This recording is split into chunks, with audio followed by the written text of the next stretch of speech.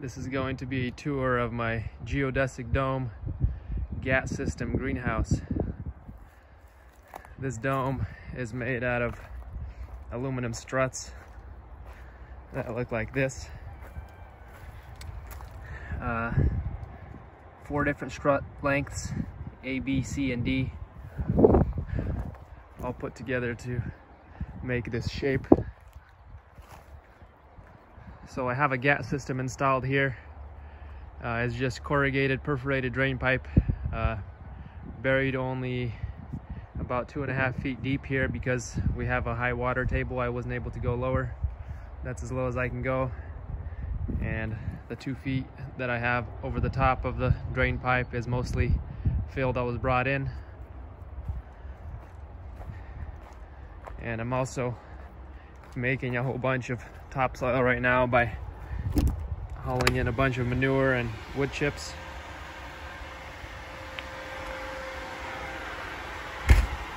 Still pretty cool outside, but in here it's in the 80s. I have the fan on right now.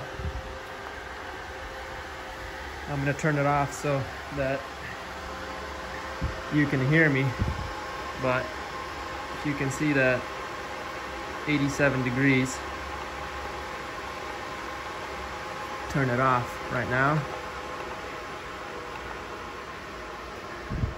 so it's easier to talk. So I'm using this to grow a bunch of tropicals. I have a bunch of citrus in the ground. I'm trying to grow some bananas. This greenhouse does not get heated all winter long to the 60s or 70s. I just keep it barely above freezing just to overwinter most of the stuff that I want to grow. Pretty sure I can grow citrus in here. Now this is Northwest Washington, zone 8, just north of Bellingham. And these are Satsuma mandarins. I got grapefruit, Meyer lemon, some lemons on here already. I have a Satsuma mandarin hanging on my tree in the ground here. Here's a variegated pink lemon. This is a seedling lemon. Now this one wasn't even stressed from overwintering. My avocado here, this is lamb Hass. It completely defoliated, but it's coming right back. Seems like it's just going through the natural process of throwing all the leaves off, except in this case it didn't do it slowly. It just kind of shed them all in a couple weeks. All the leaves came off. This happened maybe just a few weeks ago, and now it's just starting to grow with the temperatures rising in here. This avocado is about to bloom. This is a Lila cold hardy avocado. And so the goal here was to plant stuff that's resistant to some frost anyway, so even if the temperature in here does drop a little below freezing, nothing should die. It might get some damage, but it should survive. This avocado actually has several avocados grafted onto it. I have Reed, there's Mexicola, Pinkerton, Hass.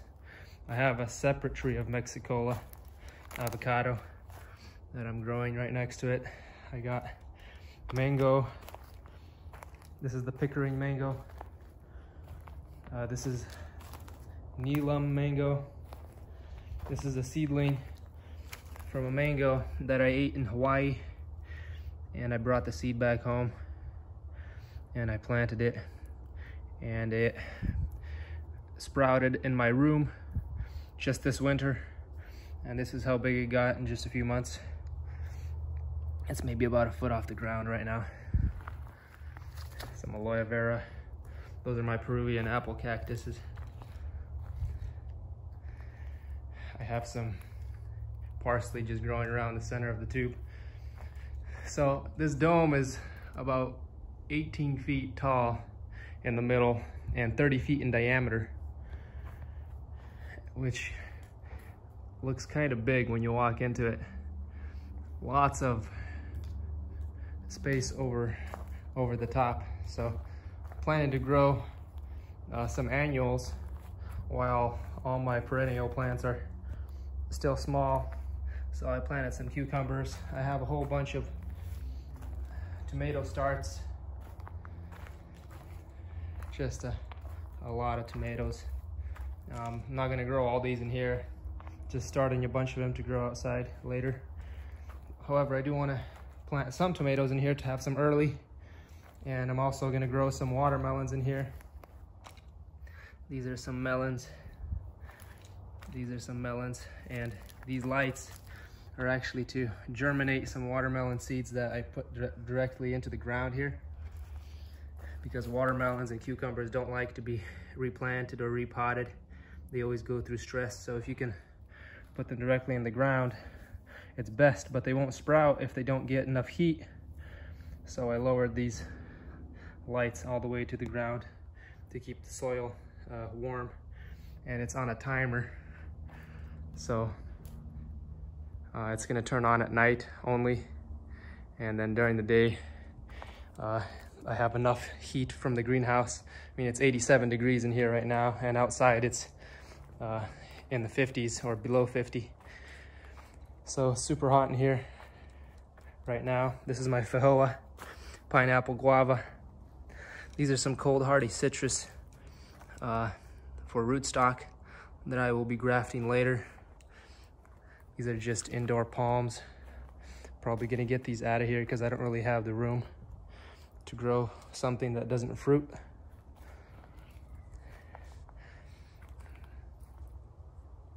This grapefruit is about to bloom here. Here's another avocado. You can tell it went through the winter. Kind of looking terrible right now, but I know it's healthy because if you look at the tips, they're all coming back. And these are some grafts that I did, and the grafts took. That's my little avocado grafts. This is the Hass avocado. Put like 4 different varieties on there. Here are some more avocados. This avocado is actually in a pot. I just kind of buried it to overwinter it here. And I got some avocado grafts that look like they took. Starting to grow. What else? I have some dragon fruit. This is a Pelora. These are actually seedlings. Planted the seeds from a dragon fruit that I bought, and that's what I got. I have several different dragon fruit varieties growing in here, just kind of rooted. Here's the Asunta 4, Dark Star, Pink Panther, Physical Graffiti. These are blood oranges that I planted from seed, these two. These are some persimmons that are coming back. They dropped all their leaves for the winter. Here's a persimmon. This is a mandarin. This is a clementine mandarin that I planted from seed. You rarely find seeds in the clementines, but when you do, you can plant them and get a nice little plant like this. This is a kiwi. I'm growing pawpaws all around the perimeter in big pots that I'll take out later and plant outside. Here's a persimmon that was grafted, and it's breaking dormancy. In here, these are some cucumber starts. The Meyer lemon again. This variegated Eureka lemon is blooming right now, and it smells really good.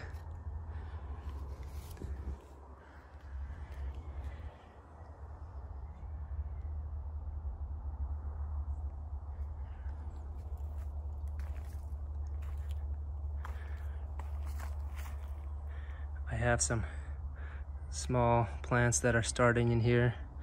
These are tangerines that my sister planted.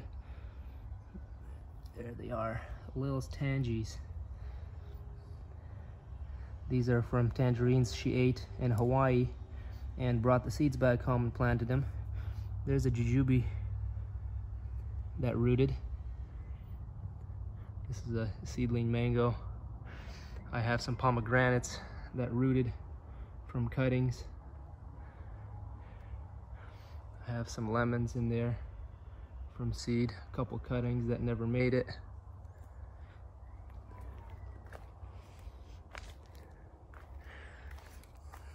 Here's some more watermelons.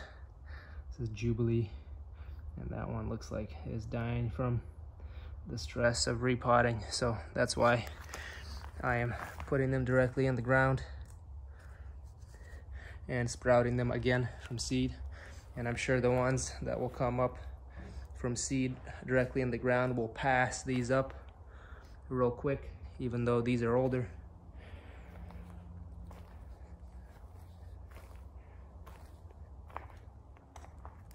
So this fan turns on when it's too cold at night. I have a setting down there. It'll switch it on when it drops below 40. It still drops below 40 at night here, and it's March 22nd in zone 8. Drops actually down to freezing some nights.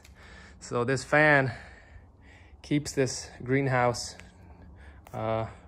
above 40 at night just from the heat that's stored in the ground. And I'll put the diagram of the piping that's underground, but there's 3 exits. It comes out on three ends here around the greenhouse, and it'll turn on during the day when it's too hot, pump all the heat underground, and then at night when it's too cold, the fan will turn on automatically again and heat the greenhouse up.